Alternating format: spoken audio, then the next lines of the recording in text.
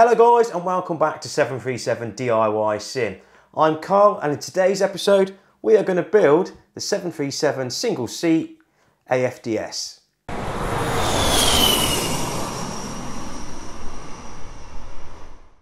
Now let's get straight into it. We've got our main body here. Of course the first thing we've got to do is insert some brass inserts for the screws. And we've got 3 holes top and bottom and they need to be populated with thread inserts. The 4 outer ones of the 6 are M4, so we can put an M4 thread insert on the tool and then hopefully just guide it in. There's one, nice and quick, they go in really well.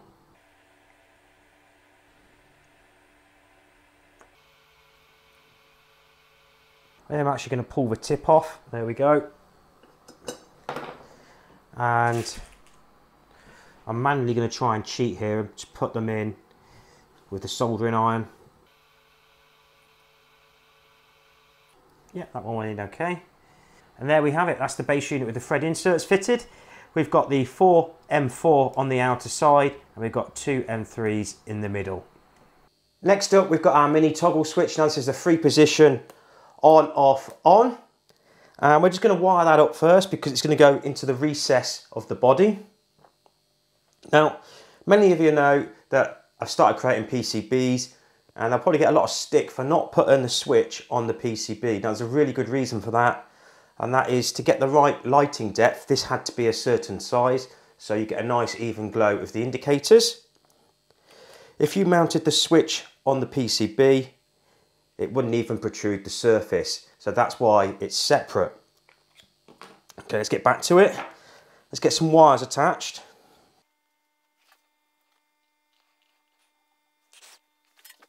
So that's our switch soldered. Bring in the heat gun. Now this part can be quite awkward. You have to feed the switch in and then try and get the nut in. And there's not enough room to get a socket in there unless you've got a thin walled socket. And let's just tighten that up.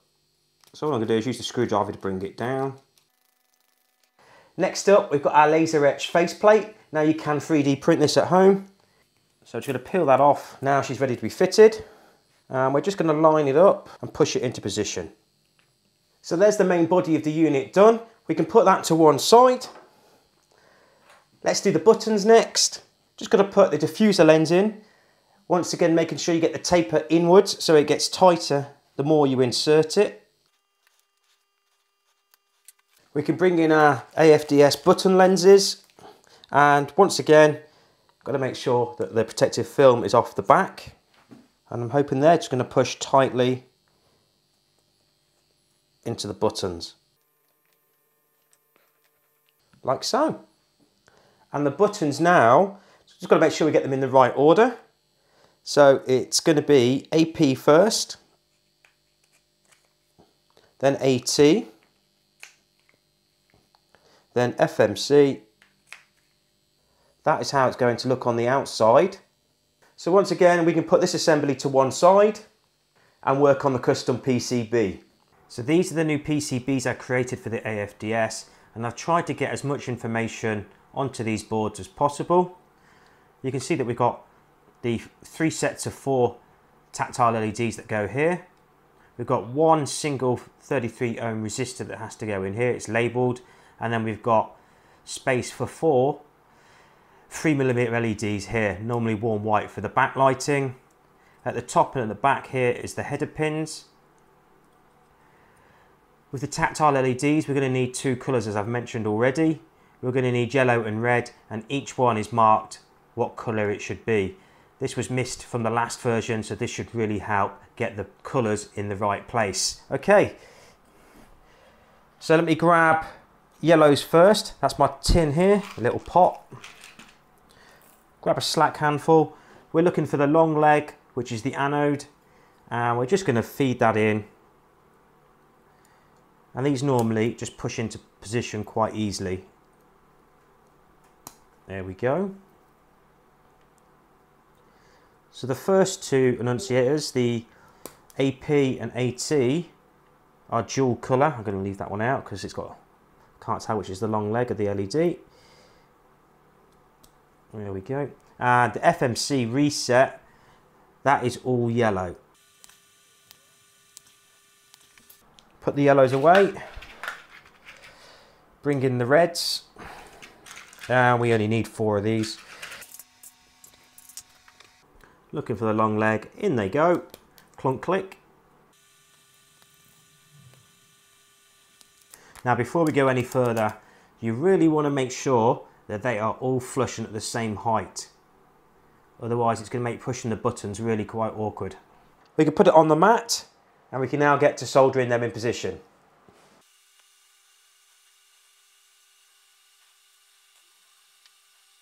Now we'll give the LED legs a trim to make it look tidy. So before we go on to the next step, I just want to make sure that all those tactile LEDs are seated nice and level. Next up we've got our 33 ohm resistor, and we're just going to feed that in, bend the legs over and put it into position. And that's it situated there. We can solder that into position now. Trim those legs. And of course we've got the header pins to do. So we need 6. 1. They go in from this way. And we're just going to solder 1 pin, so we can ensure that they're straight. There we go.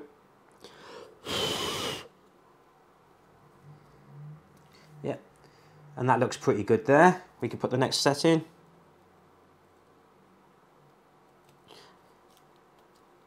And I've said this before, I'm using DuPont header pins. You can actually use any connector with a 2.57 pitch. Millimeter pitch, that is. Okay, so there's the second row. Quick blow to cool it down.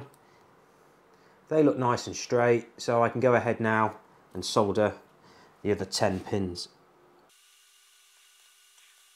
And that now just leaves the 4 3mm LEDs to go in.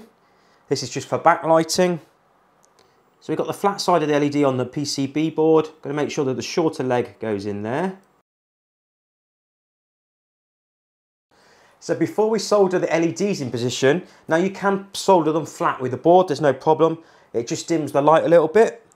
So I'm going to feed the wires of the switch through the PCB. There they go. We're going to join the two together temporarily. In fact, if I put it on the end of the mat there, that's even better. And you can see that the LEDs are dropping to the exact height they need to be. I think I might put an M3 screw in PCB just to hold it there while I solder them in place. So now that the LEDs actually are at the correct height, we can solder them exactly where they need to be now. Quick clean of the soldering iron, bit of solder, and away we go. We can trim those legs now. I'll just take this back apart so you can see what the PCB looks like now with all the components fitted before we finally button it up as a complete unit. There we go. So there's our finished PCB. We can see that our LEDs have got a long way to travel to get the light to the faceplate, and they're all connected by the connector at the back. I'll put this back together for the final time, hopefully. Of course, I've not tested it yet, but we'll test that in position in a second. So there's the back of the unit fully finished, going round to the front. There's the front. There's the button presses. So I guess the next thing to do is to now apply power and make sure all the LEDs work. I've got my wiring diagram with the matrix in front of me here. Pin 7 is the ground. Next one to it is AT red, and the ground has just popped off. There we go, AT red. That works really well. Next one, pin 9 is AT yellow. pin 10, AP red, AP yellow. Now we have to go to the other side, I believe, if I remember right. Pins FMC yellow is 1 and 2. Oh, that makes it nice and easy. So there's 2 of the LEDs out of the 4, and the other one there. There we go. So that's them both working. Of course, on the Arduino, they'll be both powered at the same time. So let's test the backlight in and see what we get. Power going on. Yeah, that works really well. So we've got a fully functioning unit. It looks quite good from the front. It looks quite good on the back. Let's get it fitted to the MIP panel behind me. Now space is really quite tight in here, and fitting this in here and getting back to both sides and filming both sides is quite difficult. However, here is the back shell. Now, the reason why I'm mentioning this is the back shell, it's 3D printed in filament on the Bamboo Labs X1.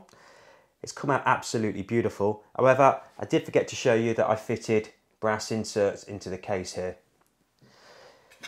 This is going to mount to the back of the MIP in that exact position, and we need to mount that first. From the front, we've got some M4 by 10mm screws, and they're going to screw in to the 4 corners. Okay, so there's 2 in, 2 started, shall we say.